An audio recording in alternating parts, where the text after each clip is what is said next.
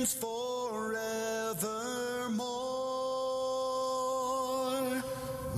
Good morning and welcome to Abundant Living, a casual look into the Word of God with the preaching ministry of Dr. Gary Bradley, minister of the Mayfair Church of Christ, located in Jones Valley in Huntsville. The Mayfair Church is a loving, Christ-centered church with a vision and a dream of sharing Jesus with the Tennessee Valley and the entire world. Every Sunday, Gary touches people's lives with the good news, and now he wants to share it with you one-on-one. So join us for the next few minutes as together we find the solutions to life's problems. Are you searching for those answers this morning? We believe the answers are there in God's Word, and that each of us can have the abundant life God wants to give us. He reigns forevermore. And now your host, Dr. Gary Bradley. Good morning. I'm Philip Bradley, minister of the Guntersville Church of Christ, just down the road there in Guntersville. Dr. Bradley is out of town for the next week, and it's always a privilege and an honor for me to be with you, not only this morning, but next Sunday as well. And it's hard to believe that the month of March is well underway, and we hope and pray that you're the beginning, at least, the early part of late winter, early spring. Hope that that's been uneventful, but yet been rewarding as well. It's not going to be too long before the spring breaks of our school systems, begin, and it'll just, I know how it is at our place. It just kind of starts then, and it just continues to snowball all the way into summer. And schedules will pick up as the weather improves, hopefully, with warmer weather and prettier weather. And there's just a host of opportunities that this part of the country really does lend itself. But hopefully, your situation is equally as the opportunities there. And with all that busyness, and we mention this every broadcast, through the course of our time together this morning, there will be an opportunity for you to enroll in World Bible School. During our broadcast, there'll be operators there at the Mayfair Church that will take your phone call. And not only if you'd like to enroll in World Bible School, but if there's a particular need, a prayer request, something that you believe that they could help you with, they'll be there not only through the broadcast, but even a few moments after we're off the air. If you'd like to go on their website, that web address will be there as well, and you can go to the World Bible School link, and they'll be glad to enroll you in a free Bible correspondence course. And I've said before, I think it's the very best, the most structured yet time-honoring way for you to take an opportunity and systematically work through a study of the Scriptures, and that really is what this entire program has been founded on, and that is, and if you pay attention as I do to the opening trailer for this program, the emphasis that's always been placed on a study of God's Word, and that we believe that the issues, the answers to life's challenges are found within the Word of God. And that's really what we want to do this morning. And if you have your Bible, or if you have it on a device or something, I want you to be turning to the book of James. I know that in previous weeks, Dr. Bradley has been working his way through various letters of Paul. And what I wanted to do this morning and next week, the Lord willing, is to spend our time in the book of James. And we want to start in the first chapter this morning. So if you'll be turning there, and while you're turning, just a little bit of review. You know, when you go to the Gospels and we read about the birth and the life of Jesus, there are some gaps. Obviously, we read Matthew and Luke both record his birth. You pick up Mark and John's Gospels, and by the time you're well into their narratives, Jesus is already 30 years old and has begun his ministry. And so you go to Matthew and to Luke's Gospels, and they record his birth, and then there is that one incident when he's 12 years old, and then there's another gap from age 12 to age 30. And I think sometimes we forget the fact that Jesus was a part of a real family. He had his mother Mary, his earthly father Joseph, but he also had siblings. And there are references to his brothers especially. And there are 4 of them that are listed in the Gospels, one of whom is this man named James, who writes this letter that bears his name in the New Testament. The other, of course, is the short little letter of Jude.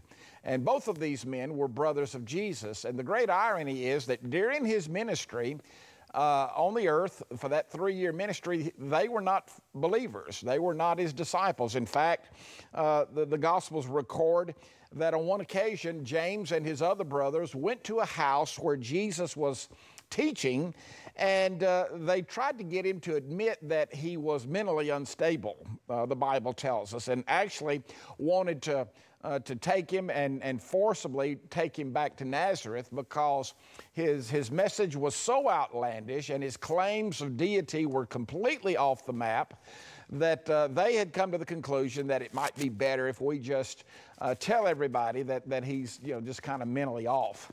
Well, all that changed, as you very well know, on that one weekend after his death and his burial, and on that resurrection, where he came back to life, and it's almost as if that's when the light switch came on. In fact, we read in the first chapter of the book of Acts that not only were the apostles gathered together there in that upper room, but it lists, some others. So there was a total of 120, but it mentions his mother and his brothers were also there, which I think is an indication of the change that had taken place in their life.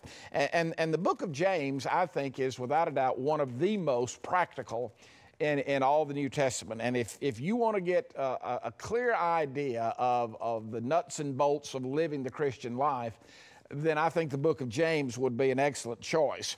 And as we're turning to that first chapter, I always find it rather compelling that right out of the gate, right in that first verse, and I'll remind you, as I do my students at Faulkner University, or even at home there in Guntersville, that chapter and verse divisions are not original.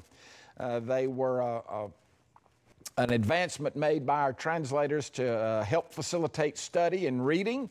But when James wrote this letter, it was all in one block. He did not divide it up, into those 5 chapters.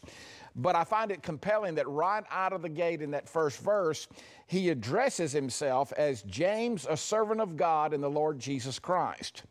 And I think that's such a humble statement, because if I had been in his situation, I would have done a little bit of name dropping.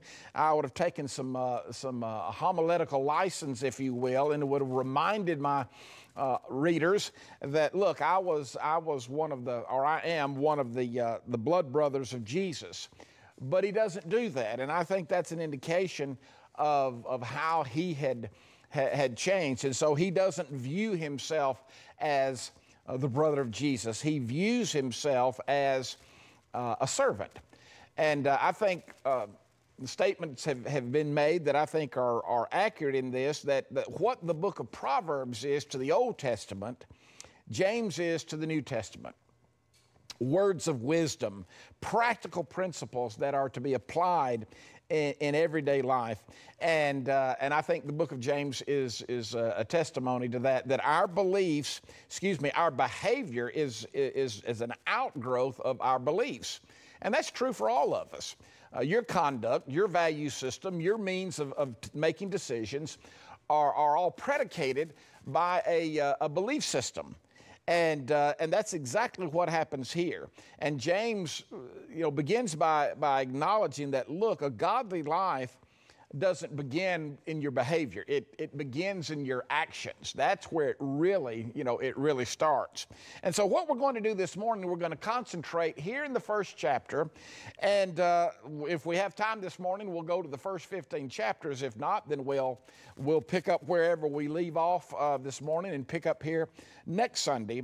And one of the first things I want you to notice is James begins by talking about God's perspective, being able to look at things through that prism, being able to look at that through the eyes of God, if you will. And he begins, let's just jump right in verse 2.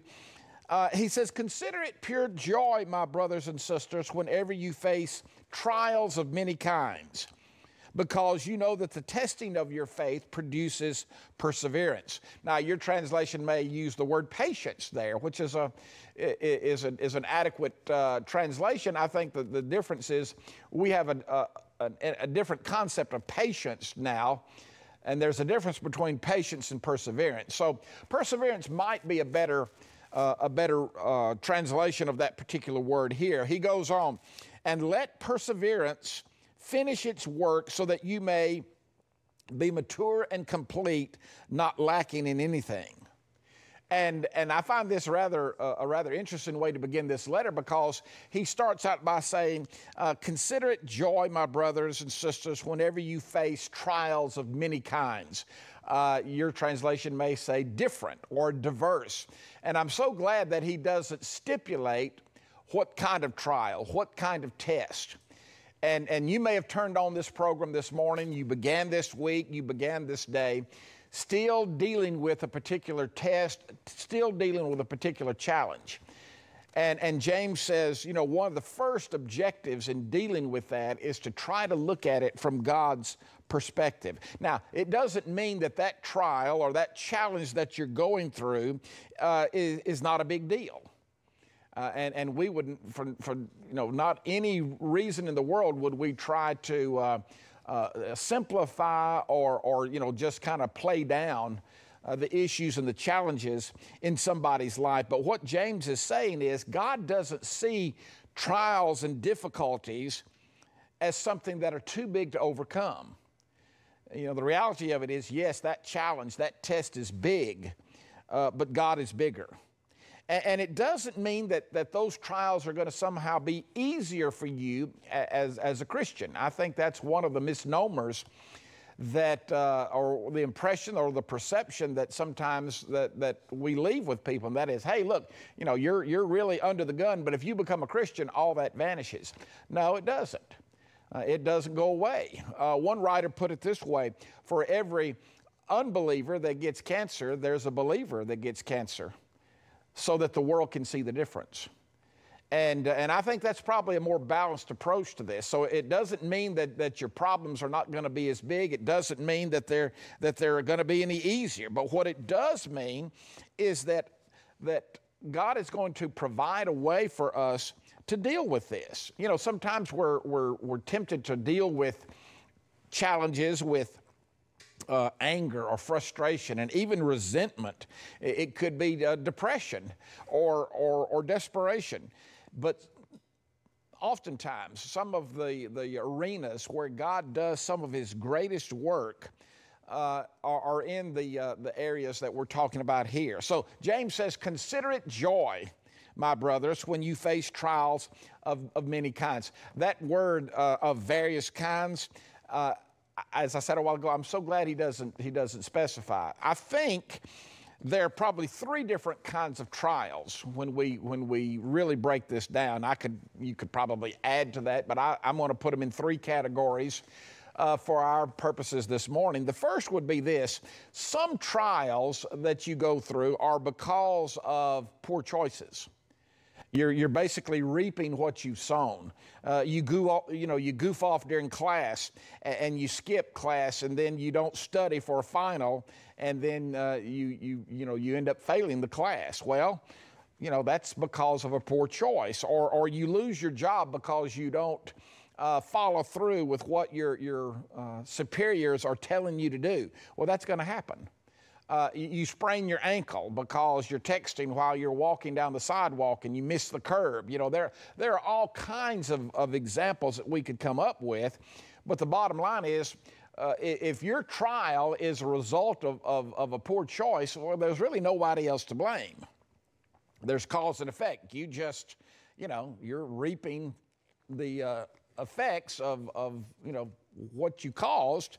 And that's one way we have trials. A second type, I think, would be spiritual trials. These are when God begins to use, and I want to be very clear about this, God doesn't generate them. God is not the source of them. But God is going to use that trial to deepen you. And we see examples of this on into the second chapter. And James gives us some illustrations of this. But the trial may come because of your faith and how that faith clashes with oftentimes a very worldly culture. So as a result, the stand that you take, the convictions that you employ, are going to fly counter to the world, and you're going to be subjected to ridicule. And, we deal with this all the time. The accusations, well, you're out of touch with realities. A few weeks ago, we were talking about the credibility of the Bible and the various ways in which people respond to their exposure with the Bible. I like what Peter says in 1 Peter. You can jot down 1 Peter chapter 4 and verse 12.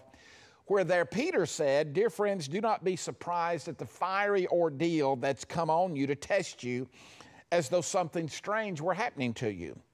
But rejoice inasmuch." I find it interesting that James says, "Count it all joy." And here in verse 13, Peter says, "Rejoice inasmuch as you participate," and he qualifies it, "in the sufferings of Christ, so that you may be overjoyed when his glory is revealed. However, if you suffer as a Christian, do not be ashamed, but praise God that you bear that name." So there would be those spiritual trials. That's the second category. A third category, a third type, and I guess the best way to describe this would be unexplained mystery. And you know the type I'm talking about. They just have no reason. There is no logical explanation for this to be happening. You're just kind of left scratching your head and wondering, why is this happening? I don't understand it. And unfortunately, we see this all the time. It's when the drunk driver in one reckless moment reduces the size of your family. It's when you go to the doctor and right in the midst of your pregnancy, and the doctor says, "I think there's a problem," and then a few months later, there's the birth of a special needs child. It's when a promotion goes to another a co-worker, and yet 99% of the people all said the same thing. "I thought it was yours. I thought you were going to get that job. You deserved it. You're the best qualified." And so, these are the kind of things that we're talking about. That no, not everything has a silver lining. Not every issue, not every challenge has a logical explanation, but someday they will. Someday, from heaven's perspective, and this is what we're talking about, when from God's perspective, those type things are a little bit clearer. And whether the trial makes sense or not, the solution is always the same, and that is we need Jesus, and God is the source of that strength. And so James begins by saying, let's look at it from God's perspective. And secondly, he moves on to showing us how God can help. And so we have God's perspective. Now we see God's help. Look at verse 5 through verse 8.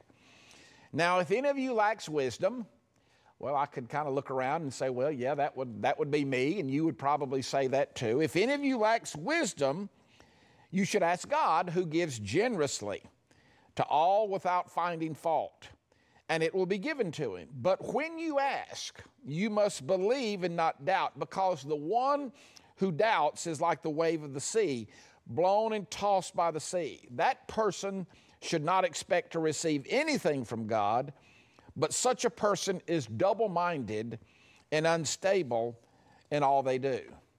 Now, we could spend the rest of our time this morning and even next week talking about what does James mean by this idea of being double-minded.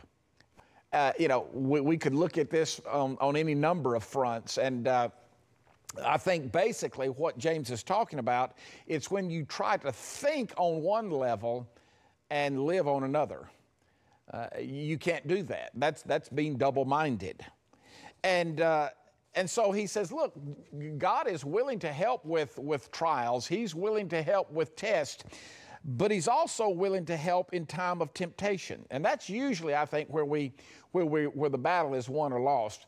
We can accept, a test. We can go through trials. That's what's called living. But it's when temptation comes along and we find ourselves repeatedly lapsing into the same issue, the same problems, the same addictions, the same things that always kind of really have a negative result. Look at verse 13. When tempted, no one should say, God is tempting me. For God cannot be tempted by evil, nor does he tempt anyone. But each person is tempted when they are dragged away by their own evil desire and enticed. Then after desire has conceived, it gives birth to sin, and sin, when it's full grown, it gives birth to death. Evidently, some of the people that James is writing to, in its original content, he's writing to people who were prone to blame God for a lot of their problems. Well, that's still around, isn't it? We think, well, God is tempting me, when in reality, maybe Satan is the one that's tempting you. And so James first says, embrace the trials and tests, but resist temptation. And he's saying, don't blame God when you're being tempted. We live in a culture, unfortunately, that we become pretty proficient at blaming somebody else. We blame our parents.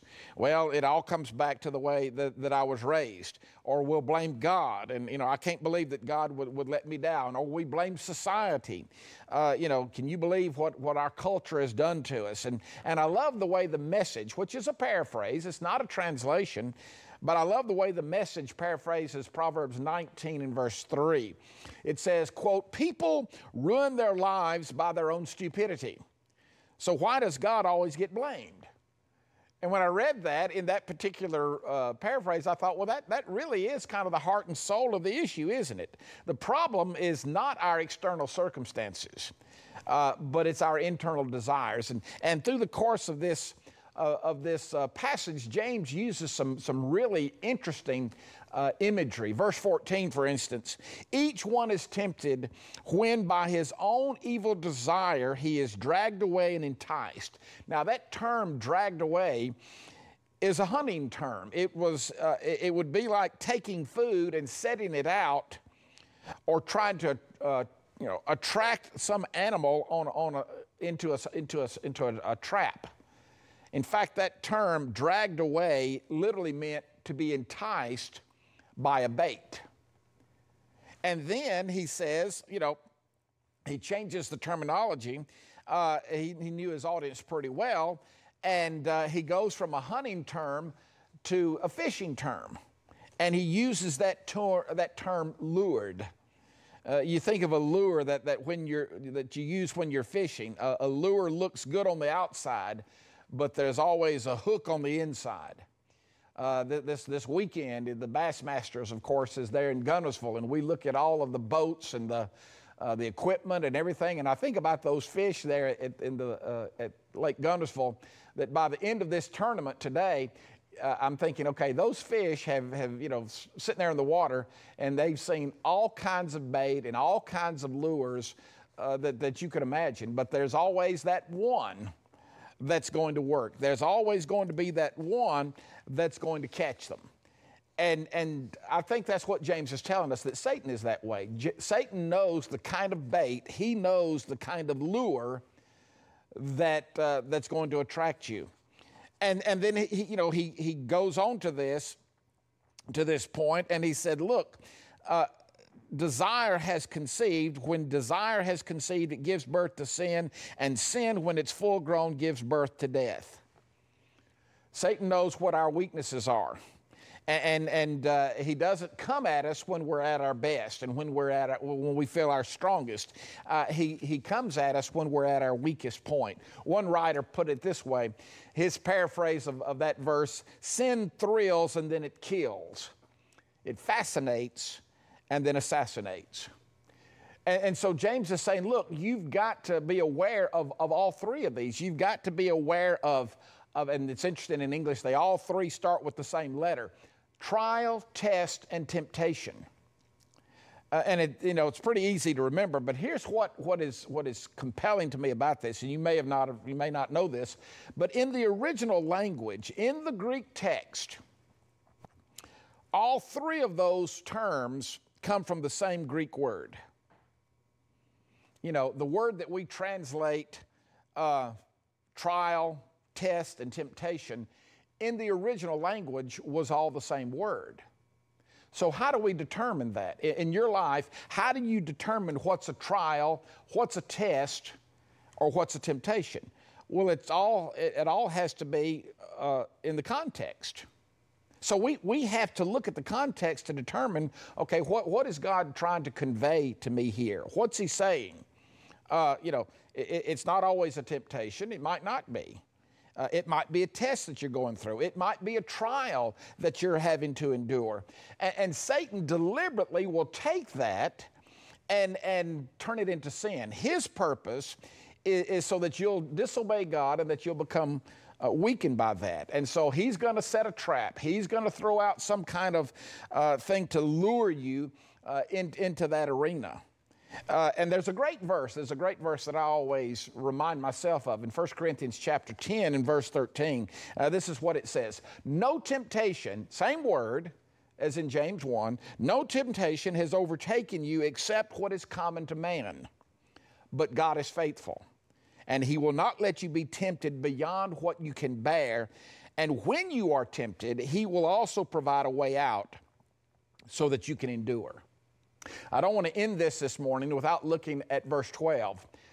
We've talked about God's perspective. We've talked about God's help. And now we look at God's promise. You know, we've looked at this from so many different avenues, but James begins and ends this from the same context. Blessed is the one who perseveres under trial, because having stood the test, that person will receive the crown of life that God has promised to those who love him. What a promise.